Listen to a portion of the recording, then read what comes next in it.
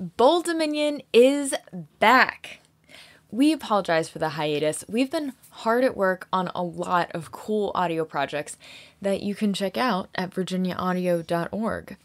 But we are so excited to bring you more stories about our changing Commonwealth of Virginia.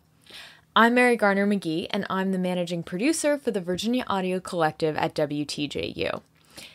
For us Virginians, every year is an election year. But this is a big election year. And we know that right now, you're up to your ears in news about the campaigns and polling numbers and the real gravity of this national election. We've had a couple dark and stressful weeks of news. And so here on Bold Dominion, we're not going to talk that much about the presidential election. We know it's a very important election, but we think that we all deserve to also hear more about how policies and politics are actually impacting our day-to-day lives right now. We want you to walk away from each episode of Bold Dominion with information that you're excited to share with your friends and that helps you make more informed decisions about things in your life. So right now, we're working on episodes about the minimum wage and recycling, our school systems, and our roadways. And if you have something that you'd like to learn more about, please get in touch. Our email is wtjupodcasts@virginia.edu. Okay, it feels great to be back. Let's start the show. You're listening to Bold Dominion, a state news explainer for a changing Virginia. Today, we're going to kick off this new season with an interview about food assistance. Look, food is just more expensive than it was a few years ago before the COVID-19 pandemic. And the rate of inflation for food has leveled off in 2024. But we're all still adjusting to the price increases that we saw in 2022 and 2023. And so we wanted to learn more about programs like SNAP and WIC and local food banks, how they work, how they're funded, and how they're coping with rising food prices and rising need in all of our communities. And so we are so grateful to Monica Kelly and Les Sinclair from the Blue Ridge Area Food Bank for sitting down with us to go through these programs. They are so knowledgeable, and I left this conversation feeling so grateful for public servants like the two of them. I really learned a lot in this interview, and I think you will too. Can you all start by introducing yourselves and telling me a little bit about your role at the Blue Ridge Area Food Bank? Yes, my name is Monica Kelly. I am the Public Benefits Outreach Manager with the Blue Ridge Area Food Bank. I've been in this role since last year, February 15th. That's when we sort of created this role. The food bank has a new strategic plan that has 4 pillars. And the fourth pillar of that strategic plan is us supporting the people that we serve, supporting their household financial stability. So one way that we're doing that is helping people connect to SNAP. Because if they could utilize the free food resources in their community and SNAP benefits, they could save their money and utilize that for utilities or rent. So yes, that's what we're hoping to do. And that's the goal of my role, is to help increase SNAP participation and access. And I'm Les Sinclair. I'm the Communications and PR Manager for the Blue Ridge Area Food Bank. I'm also involved in advocacy, and SNAP is a little bit of advocacy in that it is included in something called the Farm Bill, and it's paid for through the Farm Bill. And so we want to make sure that there's a strong Farm Bill to make sure that SNAP continues. So the Blue Ridge Area Food Bank represents a huge part of the state of Virginia. Could y'all describe your service area a little bit? Yes. So if you look at the map of our service area, you'll see we go all the way up to Loudoun County. And then we also go as far down as Lynchburg, Bath County, then all the way over to Orange. So we serve a pretty big area, and we have over 200 partners, I believe, over 200 pantry and program partners. Yeah, so those partners are food pantries, they're shelters. Our total area is about 12,000 square miles. It's about the size of Maryland, and we straddle the Blue Ridge, and we're about a third of Virginia. And we started in 1981 in rural Virginia, over in Verona, where our headquarters is. And it was an experiment because most food banking was done in urban areas, bigger cities, because it was easier to get the food out. And what we know now is that rural areas actually are more food insecure than the cities. And so that's why we have our branch model where we've got a branch in Winchester, a branch in Lynchburg, a branch in Charlottesville, and our headquarters in Verona. That allows us to spread out and make sure that we're able to cover this vast 12,000 square mile area. Great. So food assistance can be, I think, kind of confusing. Could you all kind of give us an overview of the different kinds of assistance that are available to people? Yes. There are several programs that are administered or policy is made and written by USDA. USDA administers these programs. So a couple of those programs, there's the Commodity Supplemental Food Program, CSFP. Those are food boxes that we pack right here in our Charlottesville branch. And then our pantry partners get those from whatever branch is closest to them. And any senior that they serve that meets the income, they can get that senior box. There's also WIC, Women, Infants, and Children. I recently went to a training and learned a very new fact about the WIC program. Maybe, Mary, I'll get you to guess. What percentage of infants do you think are covered by WIC in the United States? 50. Oh, wow. Okay, very, very close. Almost half of the infants born in the United States are covered by WIC. Probably just because I've been reading y'all's blogs all day. Probably. I did my homework. So if you're familiar with the WIC program, it's very, very, very specific. Some people back in the day might remember if you're on WIC, you would have these sheets of paper that would say, hey, you can get the 8 ounce of the whole wheat oatmeal. And you give that piece of paper to the cashier and you're able to get that food. Now WIC benefits are distributed onto a debit card, but it's still framed the same way. There's only specific items you can get. So it has to be a specific brand, specific type, like whole wheat. And there's also specific size requirements at times too. So as you can imagine, being a mom or someone that's caring for kids or a grandparent that has a toddler they're taking care of, being in a store and trying to figure out what exactly your WIC covers can be a little confusing. So there's WIC, and then there's SNAP, Supplemental Nutrition Assistance Program, formerly called food stamps. When I'm out in the community, when I say the term SNAP, nobody knows what I'm talking about. I remember one time a woman thought I was talking about Snapchat.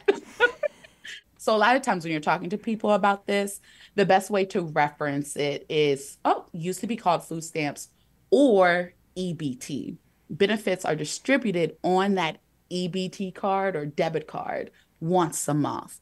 So many SNAP recipients, what they associate with the benefit is that EBT card, because that's what they see and that's what they use when they're in the grocery store. Great. Are there limits on what you can buy with the SNAP cards at the grocery store? Yes, I'm actually glad you brought that up because when I tell people, it's kind of surprising. So with SNAP benefits, with your EBT card, you can get food, only food, no hygiene, no alcohol, no tobacco products, anything like that. Food, no pet food, but food. But the food cannot be hot at the point of sale. So think about when you go into Food Lion or Walmart or Kroger, right? You go to the deli section. There's probably a hot food section with some rotisserie chicken probably. Well, when that chicken is under that heat lamp, you cannot buy that with SNAP benefits. You have to wait a couple hours, maybe towards the end of the day for that grocery store until they move that same chicken into the cold storage area. And then that is eligible for SNAP bucks. Do you know why that is? I get that question a lot, and no, I really don't know why it is. There is a new restaurant meals program that is trying to be administered, that social services is administering. It's for specific people. Maybe they don't have full kitchens, or maybe they are without a home.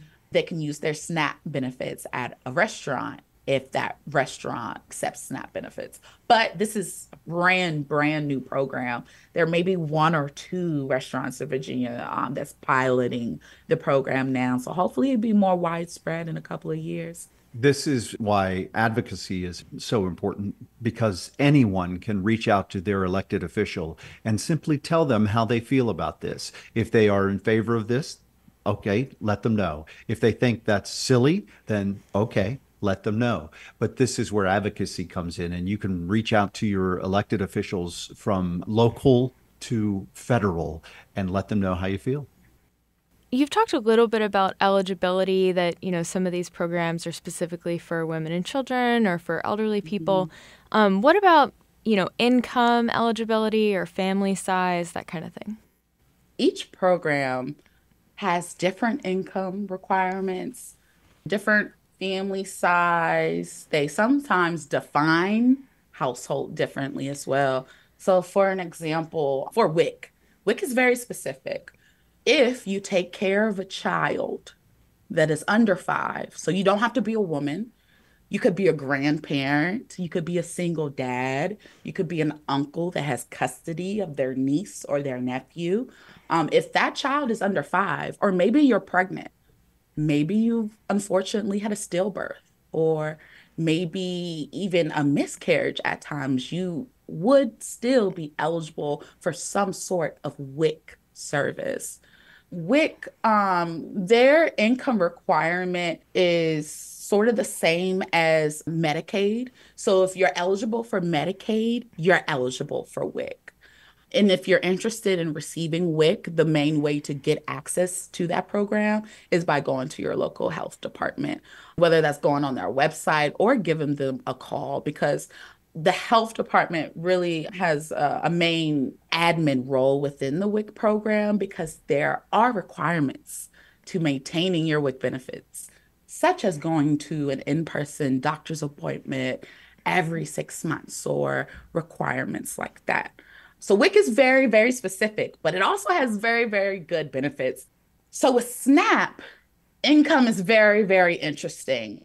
So one thing that's funny with SNAP is that it's administered federally, right? They set policy.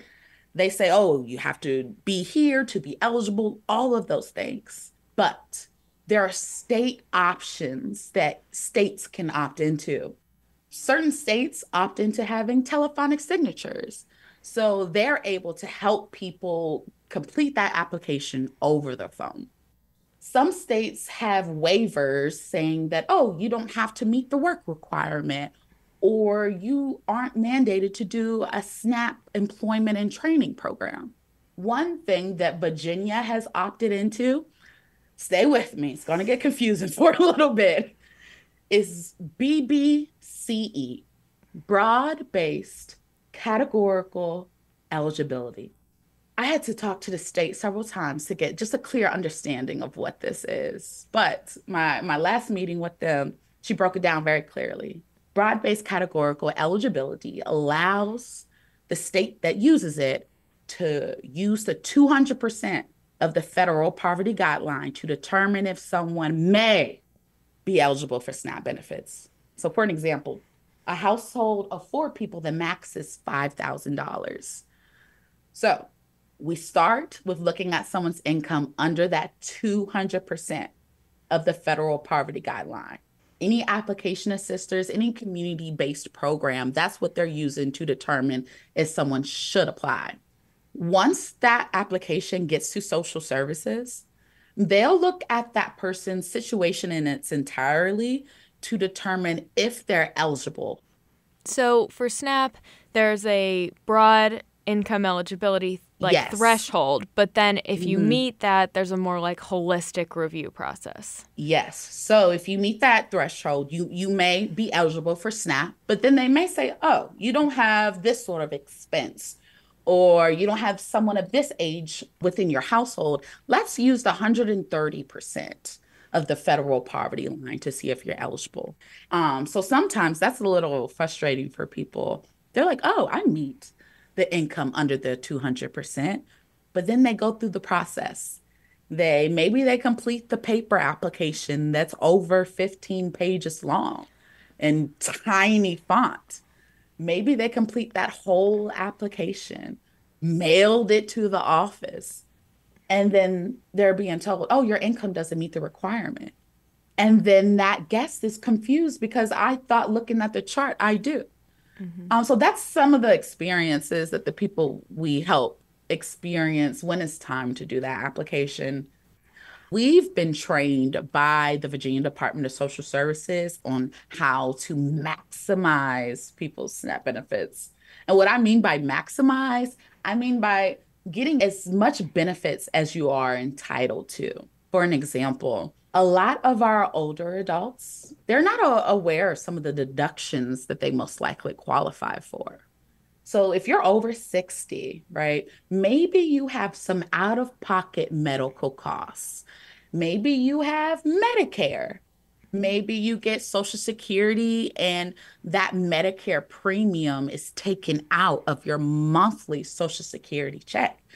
Well, there's a SNAP medical deduction.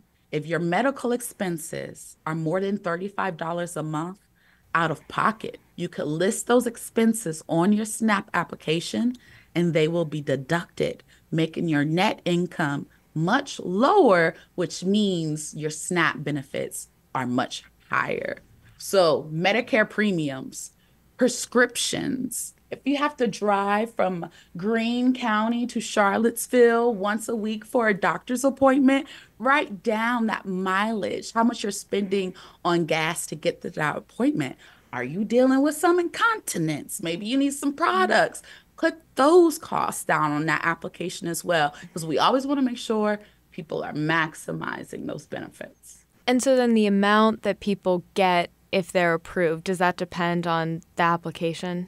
Yeah. Yes. So that depends on what you put on that application and what they found when they checked with the Virginia Employment Commission or Social Services or Social Security Administration. So a lot of the times when I'm helping people complete the application, I'm letting them know, hey, any information you put in this application, they're going to check with these other entities.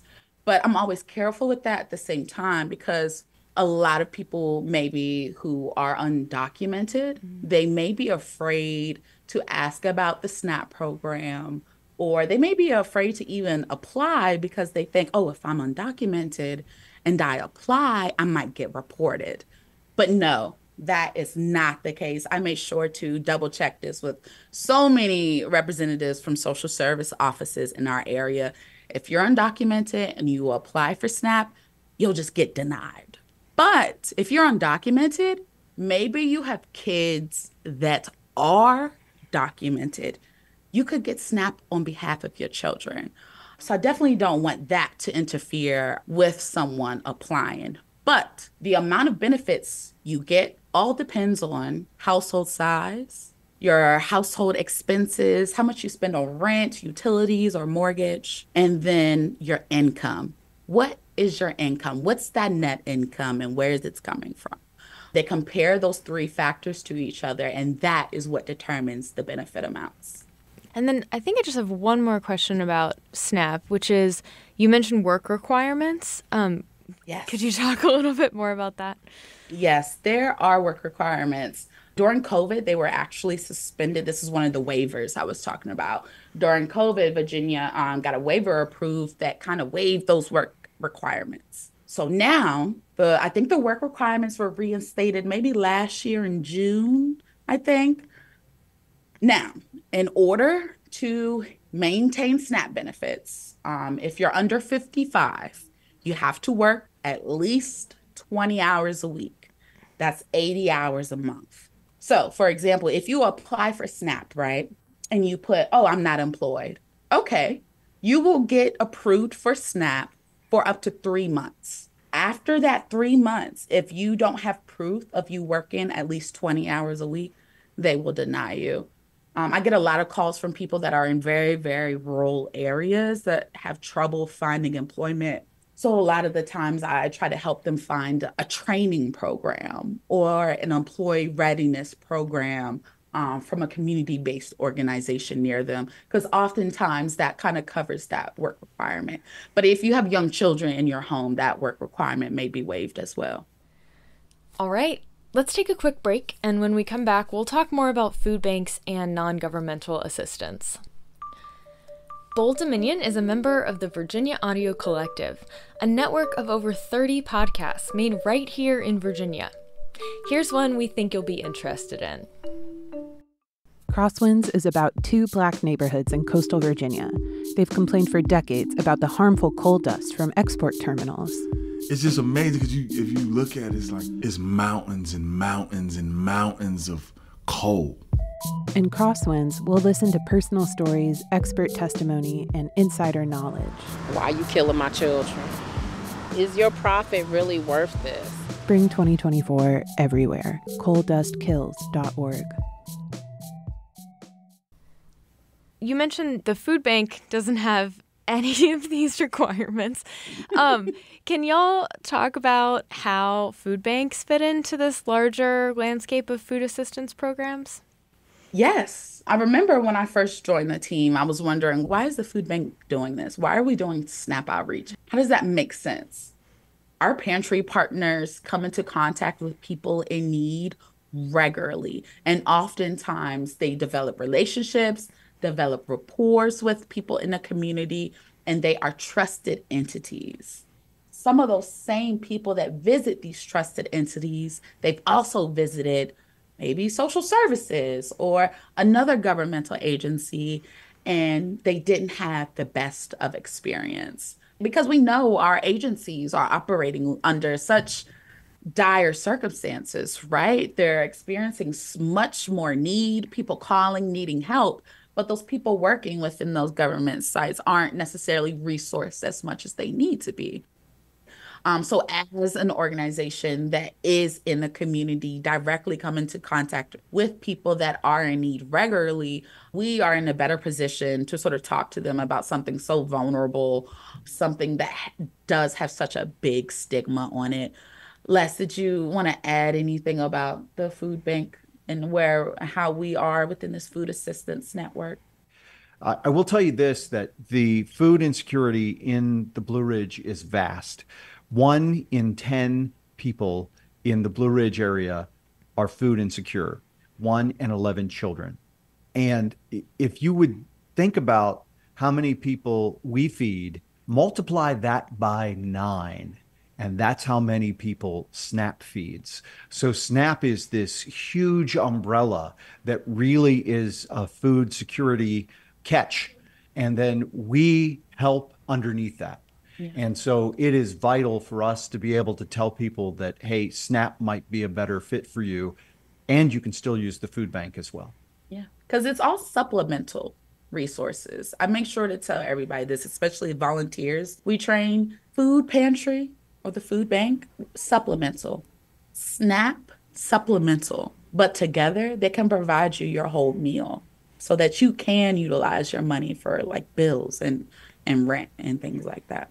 We're hearing a lot in the news these days about inflation and specifically the price of food going up. How would y'all describe the level of need that you're seeing these days? Skyrocketing. It's really tremendous. Last fiscal year, we saw about 127,500 people. That is guest visits on average every single month. That's a line of people, if you lined them shoulder to shoulder, that would stretch about 30 miles. In the last 6 months of last fiscal year, it was 153,000 guest visits on average per month, with a high in October of 173,000. So the demand is increasing for these sorts of things, and it's got a lot to do with an income gap, a wage gap, we believe, and the cost of everyday items going up, your housing, your gasoline, your childcare, and your food. What sorts of things are y'all able to do to try and meet that rapidly growing demand? We're buying more food. That's the real answer. Before the pandemic, we spent about $1.8 million in 2019 on food. And this year we'll spend over $5 million on food. And that food also costs us more, just as it does regular folks. We're still able to stretch $1, so $10 will help provide 30 meals. But the cost is definitely a challenge. So you mentioned the Farm Bill and USDA. We've also talked about, some state differences between programs. What do people need to know about the policy around these programs and the levels of government that are involved? Les is our head of our advocacy. Well, What do people need to know, Les? Well, I think the thing that folks need to know is that something like the Farm Bill, which is the umbrella for SNAP and WIC and the CSFP program, that's the Senior Food Box program, as well as stuff like TANF, it really helps farmers and people who need food as well. And when it comes to the food bank itself, we get a lot of our food through the USDA through something called TFAP, and that's the Emergency Food Assistance Program. I think I got it right. And if they provide us enough food, we don't have to buy more food, and it allows us to provide this free food to our partner pantries. Otherwise, we're spending money on food, and then our partner pantries are spending money on food. Often they don't have that to spend, and that's a challenge for then the guest. So it all really does work in tandem and together.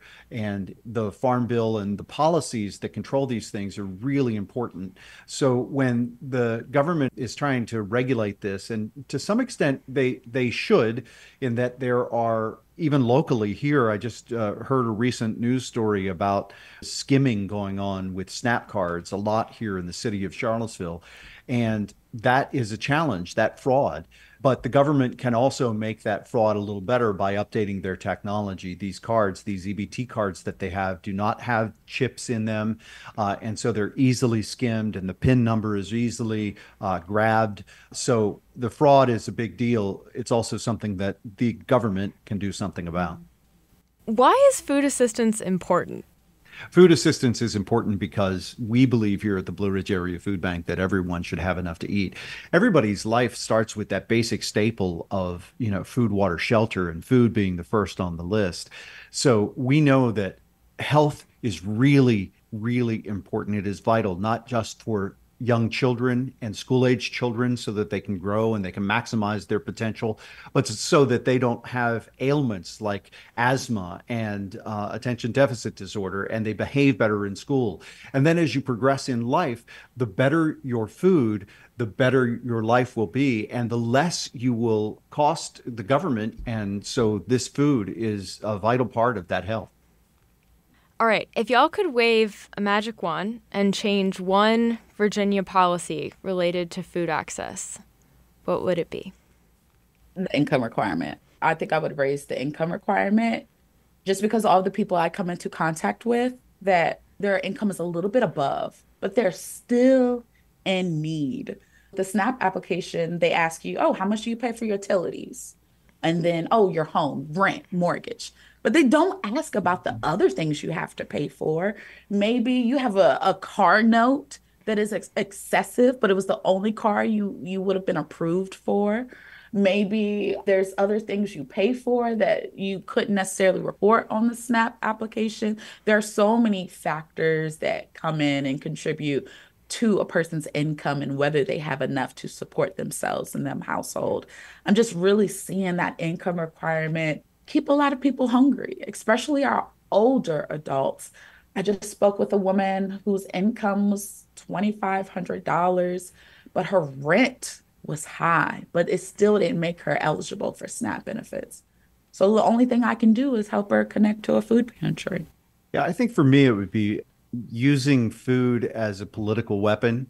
I think that happens all too often. And we know from the research from Feeding America that over 80% of Republicans and 90% of Democrats believe that people should have enough to eat. And they believe in programs like SNAP and TFAP when they find out about them. And I think that if we just had less politics and more people caring, it would be better. I second that, Les. Is there anything else y'all want to talk about that I didn't ask about? I do want to put out there a new program that is starting this summer. It's called Virginia Sunbucks. This is basically summer EBT. So during the pandemic, People were given SNAP benefits on their car, extra SNAP benefits during the summer months for their children. Well, now this program is going to be here to stay. So starting this summer, actually starting this August, people will receive funds on their EBT cards for their kids. So it's $40 per child. It's around $120 per kid for the summer.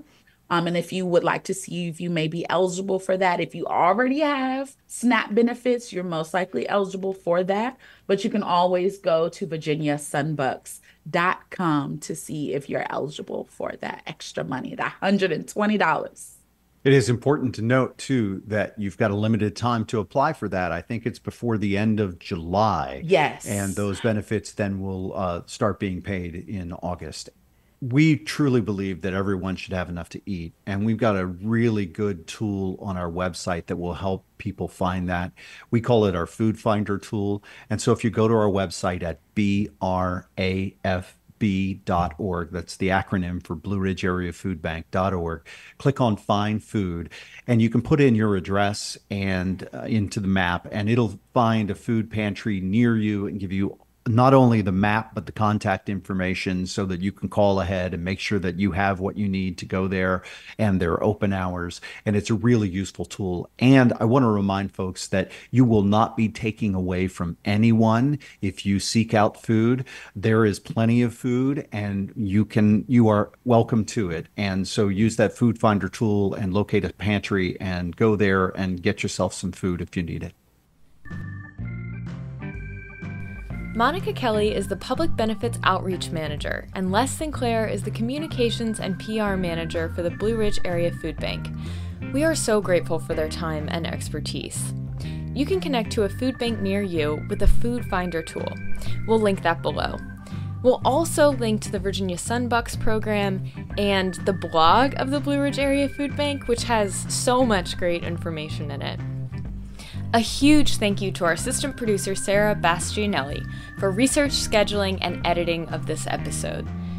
I'm Mary Garner McGee, and you can find more Bold Dominion episodes at bolddominion.org and online at the Virginia Audio Collective. We'll be back in your feed in 2 weeks.